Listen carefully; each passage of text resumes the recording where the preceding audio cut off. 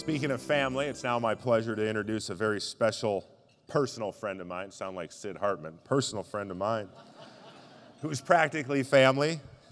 Peter Polga served on the Courage Kenny staff for 38 years, was instrumental in the opening of Courage Kenny St. Croix in 1988, and Peter served as the director of Courage Kenny for 25 years until his retirement in 2013. Please welcome Peter Polga.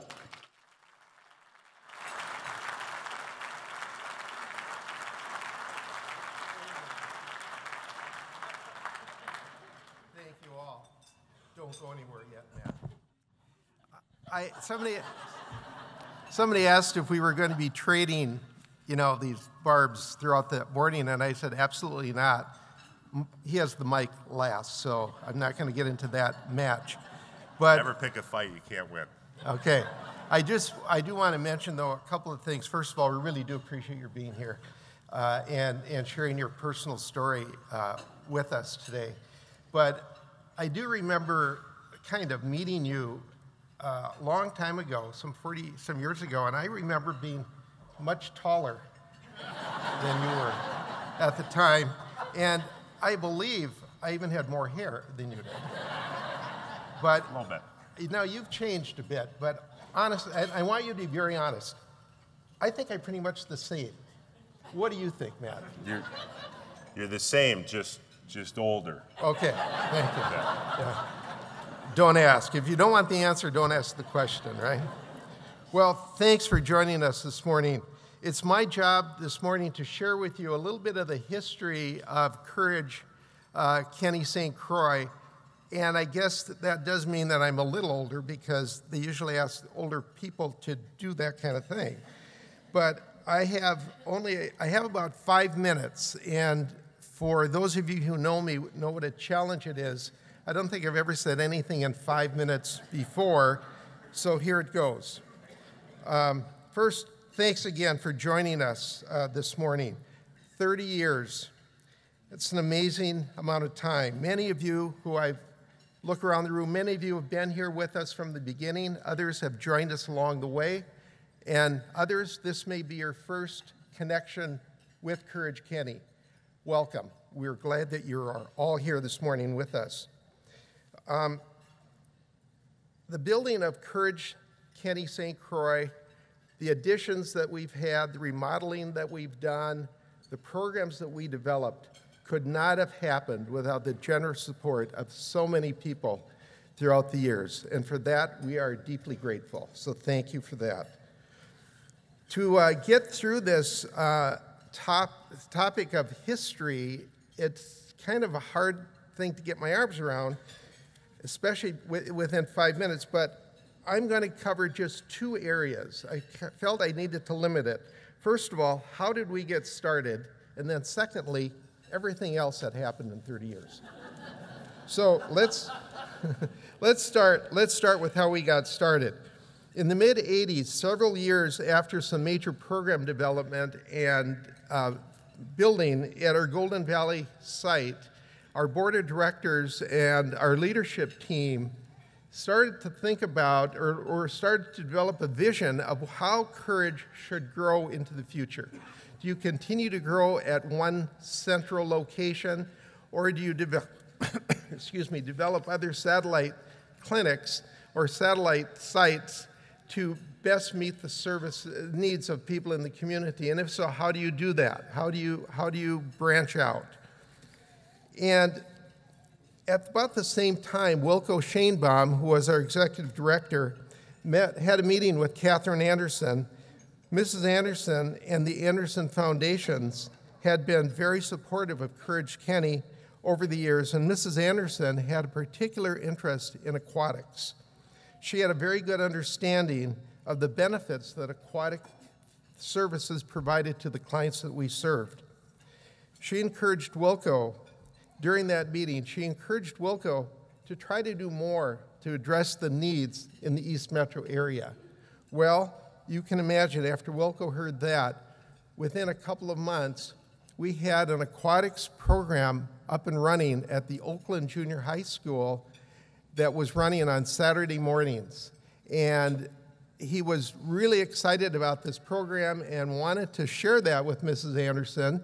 So a few months after we were up and running, he invited her to tour the program, to see the kids, and to just get a sense of what we were doing in the community. And he did. He brought her to Oakland. The kids were in the pool. It was a very popular program. It was Saturday mornings. Kids were in the pool having a great time, really enjoying the freedom that, kind of a gravity-free environment that an aquatics environment can provide, and just having a lot of fun. And at coffee afterwards, when he was talking with Mrs. Anderson, she shared with him how much she enjoyed the program and seeing the kids and what a wonderful opportunity it was for these kids in the community. But she also said, Wilco, we can do better than this in this community. And if you have any knowledge of Wilco and his vision, it didn't take him long to, he got right to work.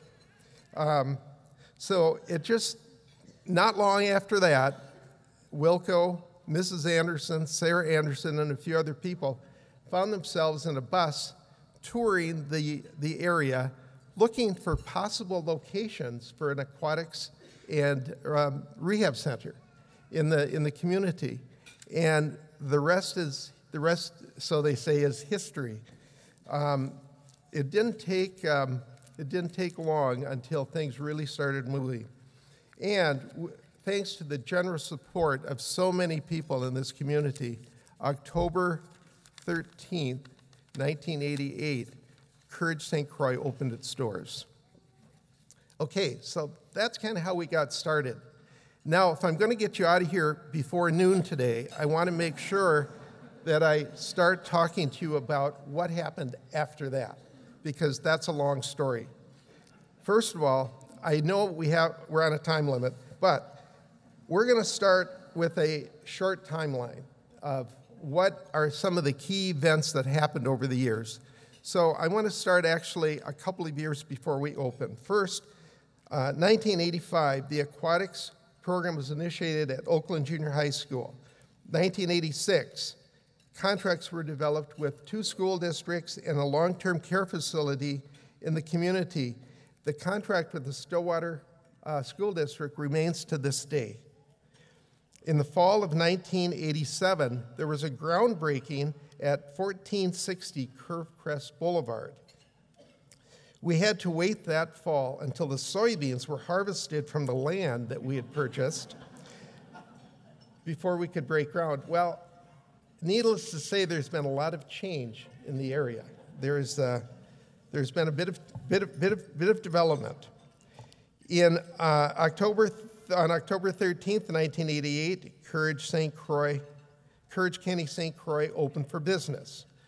My big fear at that time was, will we ever fill this place up? Will people find us?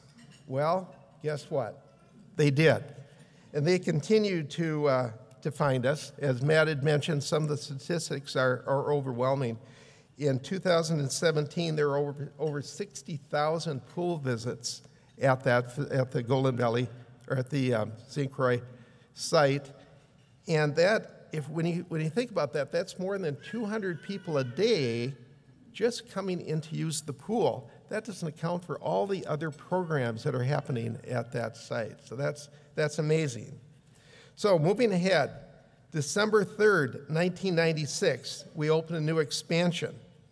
In 1998, we initiated services at a Forest Lake clinic. In 2012, we moved our pediatric services to the Stillwater School District's Early Childhood and Family Center. This is, I think, just a great example of partnerships in this community that we've valued so deeply. It's a great example of a partnership that really keeps the clients that we serve at the center of our efforts. In 2015, we initiated a major remodeling to enhance client services and expand offerings. And that progress continues. Thanks for the last 30 years. It's been amazing. And stay tuned for the next 30. There is much more to come. Now it's my pleasure to introduce someone whose life changed dramatically exactly 1 year ago, someone who's demonstrated tremendous determination over the past several months. Please join me in welcoming Deb LeRoux.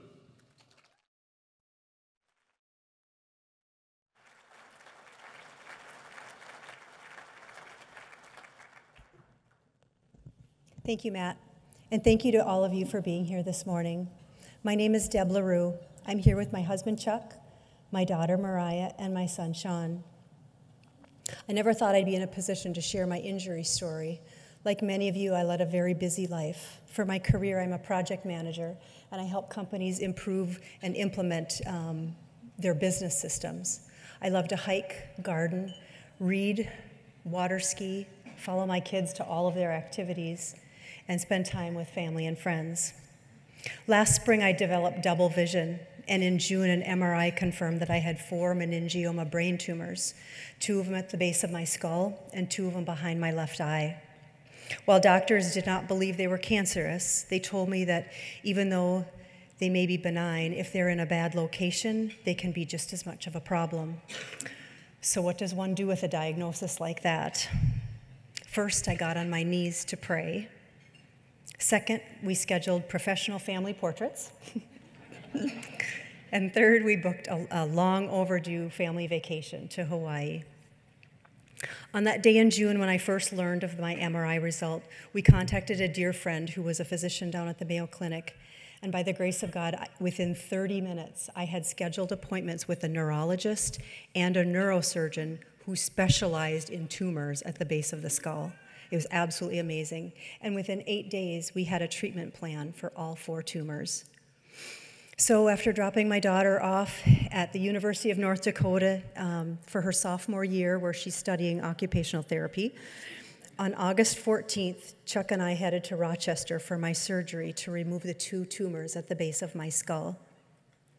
My 10-hour surgery went really well, but in the days following surgery, while I was still in the hospital, my walking became difficult, and my legs slowly started to experience more and more numbness. An MRI of my neck showed that I had experienced some oxygen deprivation in my spinal cord right at the back of my neck. They called it a spinal cord stroke, and it affected both sides of my body, from my neck down. Up to this point in my life, I was so active and independent. Just 1 week before that, I could have been slalom water skiing, and there I sat in a wheelchair, dependent on everyone else to hoist me from the bed to my wheelchair, push me to the bathroom, and hoist me onto the stool. And I had to wear one of those big yellow fall risk wristbands, which was really a problem for me. I couldn't believe this was happening to me. What helped me in those very difficult days was my faith and trust in God's plan for my life, my wonderful husband and kids, and the amazing outpouring of love and prayers from my family and friends, many who are sitting with me at table number 2.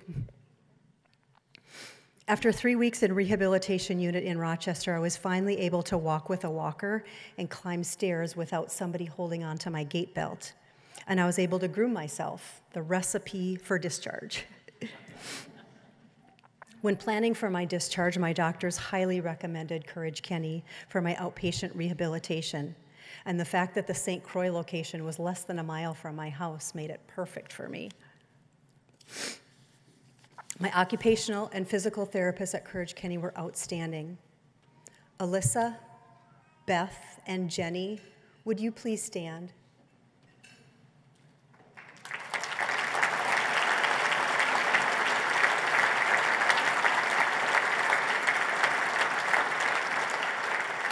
This was my dream team. When I arrived the first day on September 12th, they were so welcoming. At every appointment, they were encouraging with therapy plan in hand to challenge me and to meet my goals. And when I met my short-term goals, they immediately helped me set my next-term goals.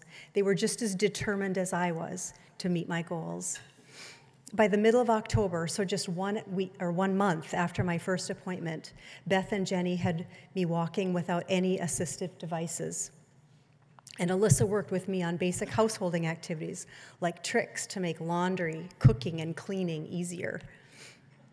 We worked on improving my fine motor skills with beating and reaction time testing to get me ready to drive. There's my independence again.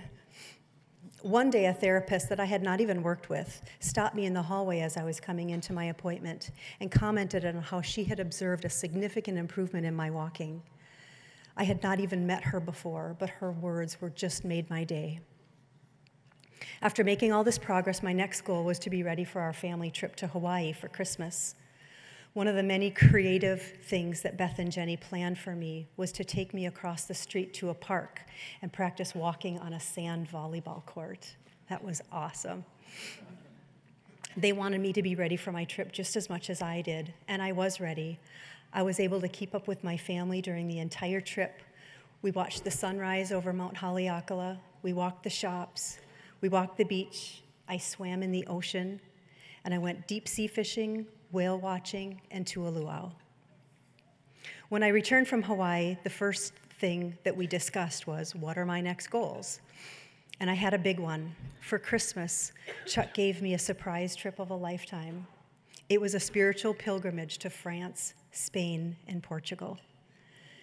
Getting ready for a trip like that required endurance, so that is what we worked on. And I'm happy to report that I just returned from that trip on April 27th, so very recently, and I was able to keep up with the tour group for our 12-day pilgrimage. One day I even walked over 9 miles and 21,000 steps.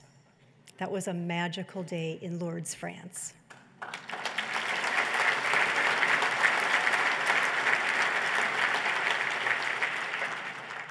What happened to me over this past year could truly happen to anyone. I had no risk factors for any of these health issues. While this path has had many challenges, there have been many blessings, and getting to work with the therapists at Courage Kenny was certainly one of them. While I still experience fatigue in my upper body and numbness and tingliness in my hands and my legs and my feet, I am determined to work toward a full recovery. And this summer, I plan to water ski again, even if it's on 2 skis.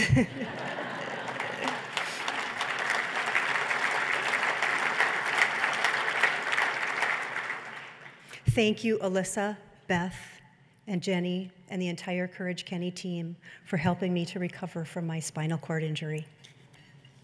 Thank you. Now I have the honor of inviting to the stage Mitchell and David Radziej to share how Courage Kenny came into their lives. Some of you may have seen the article in the Pioneer Press this past weekend about Mitchell and the role Courage Kenny St. Croix therapies have played in his recovery. Please welcome Mitchell and David.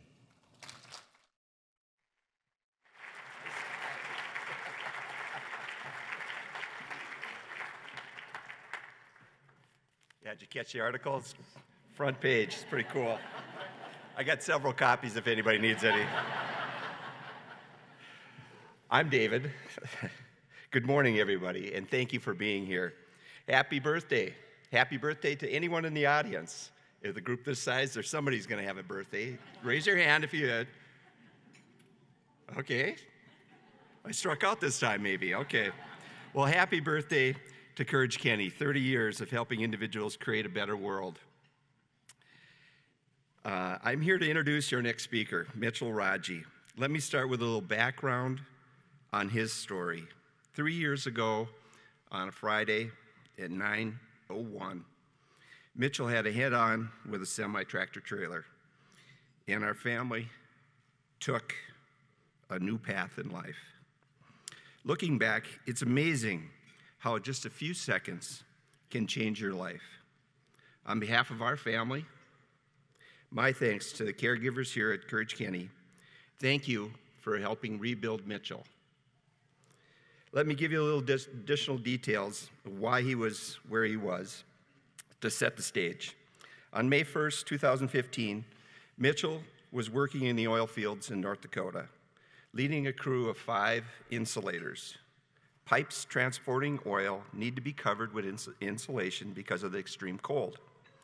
On that day, several members of our family were traveling to a cabin north of Orr, Minnesota. The time was roughly 5:30 p.m.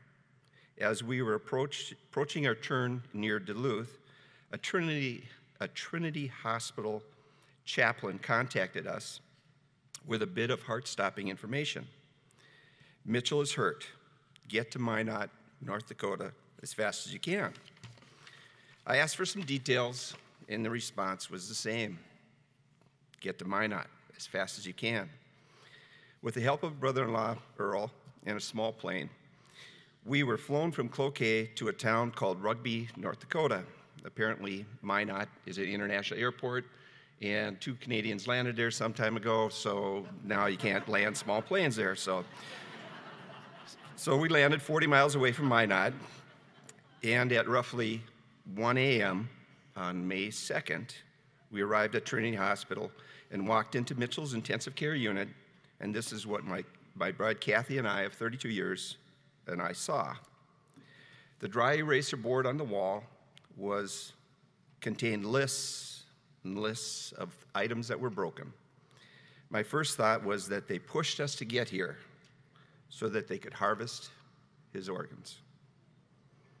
I turned around, excuse me. I turned around and walked out. These first moments at the hospital were the scariest of my life. As I re-entered the ICU, I asked the nurse, did his wallet come with him? Yes, she said. We searched for his driver's license, and there it was. He had checked donor. And this spoke volumes as to the kind of person he truly is. Mitch, and if you caught the article, his friends call him Smiley, has worked hard with his help from some great people here at Courage Kenny, and he is a better young man today because of it. Here to tell you how he interacts with the staff, I'd like to introduce my son, Mitchell.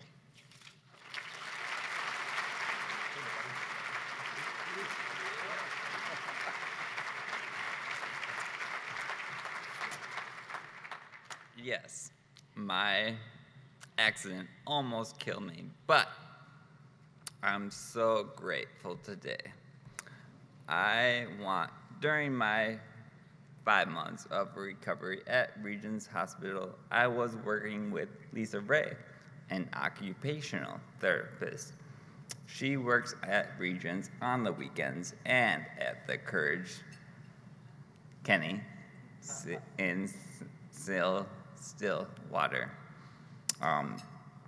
If you haven't met her, you are missing out.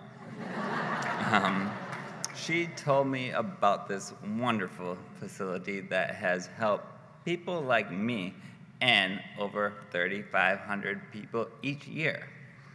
When I came here, I was in a wheelchair and had speaking issues. Like the most of us that have a brain injury, I didn't want or need any help at first. It took me a while to get used to coming to the Courage Kenny.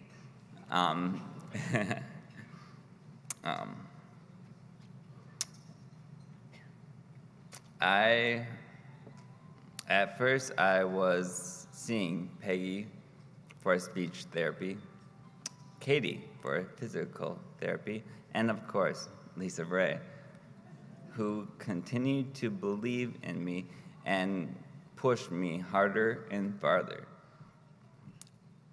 When I started using the pool, I was in a wheelchair, and I loved to be able to use the pool. The pool is heated like a bathtub, which it makes it pleasant to work out in.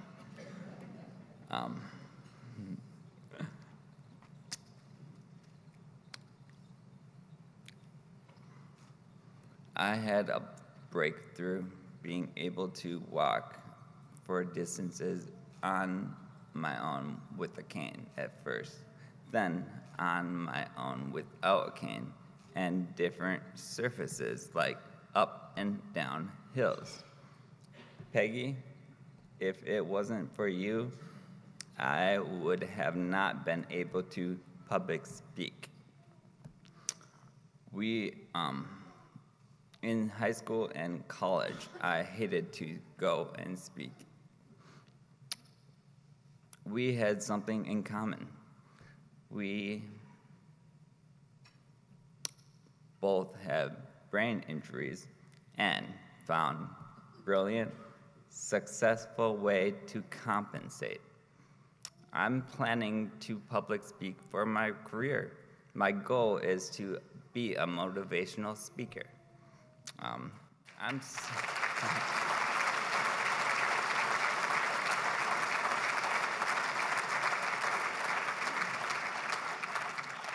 I'm still coming here today for the FES spike, and I'd like to thank Holly.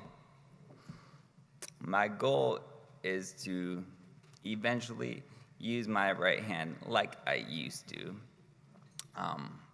And I still go into the pool today, which helps me walk more normal. And sometimes my niece, Amara, joins me. My godchild, Amara, joins me. She's a hit with everyone. If you go on Wednesday mornings, but if you don't, you can see her right now.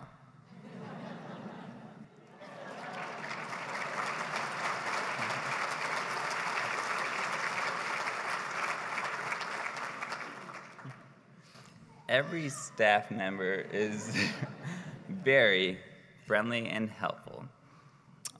They are caring to everyone. I currently volunteer at the Roseville Library, restacking all of those books, and I work at Armitage Accounting. I had a legislative idea, so I contacted my House of Representative, Randy Jessup, and my senator, Jason Isaacson, which is working on a legislative bill that allows a confidential list of emergency contacts. Once you get a new license, you can add up to 3 emergency contacts. Like if there was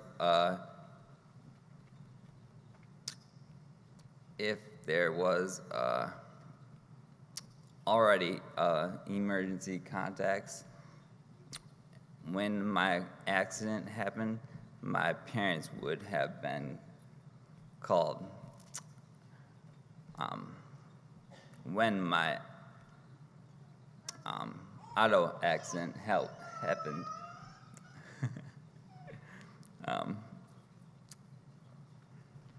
in the database, not 10 hours later. I'd like to thank all the Courage Center or Courage Kenny who played a huge role in my recovery. And I'd like to thank all the people in the room for their generosity. On the first day, I was in a wheelchair, and today, I walk out.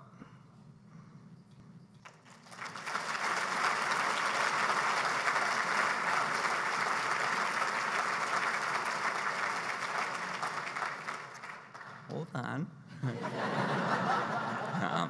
This is why Courage Kenny has made me a better human being. Thank you.